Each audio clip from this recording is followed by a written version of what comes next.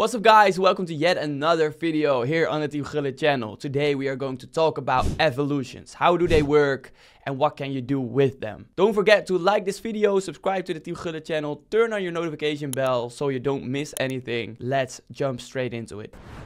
Let's start off with the answer to the question, what are evolutions? Evolutions give you the ability to upgrade cards that meet certain requirements. You can upgrade attributes such as shooting, passing, defending, whatever you name it. You can do this by submitting your player that meet the requirements into an evolution and doing the objectives that the game tells you to do. With certain evolutions, you even have the chance to change positions with the player you want to upgrade. You can do some evolutions for free and some evolutions will cost you money. And those are either coins, EAFC coins of course, or EAFC points. I would recommend doing points. I know it's real money, but still the coins are most of the time not worth it. I mean 150,000 coins for one evolution's upgrade is quite a lot. What I like the most about evolutions is that you have two options. You can either use it for fun or for the meta. I think we've all seen different evolutions card like Malen for example,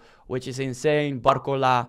And those are players that are very meta, they have great physical, they have great pace, great shooting, 5-star skill moves, 5-star weak foot, the Trifella playing style plus. And that's another thing you can get while doing evolutions, new playstyles for your players. But of course, that's not what I was going to say.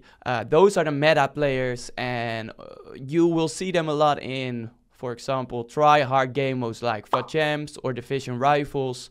But you can also use evolutions for fun, for players you like. And the fun thing about that is that you can combine evolutions. You submit a player in one evolutions, upgrade him, do objectives, and when you are finally done with your evolution card, you get the upgraded player back and you can submit him into a new evolutions. That of course meet the requirement. And there was like a little glitch that you could upgrade players to 98 rated or even 99 rated, but unfortunately they removed that from the game. On our Team Gullit TikTok channel, we will update you with new evolutions, meta cards or fun cards that you can submit into evolutions to get those players back. I would also recommend checking FUTBin or FUTWiz because they have a special evolutions tab where you can see all the eligible players. And you can even find the combined ones on there, like Malen for example.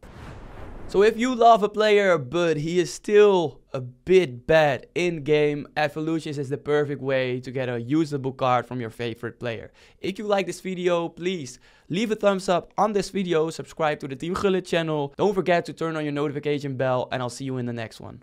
See ya.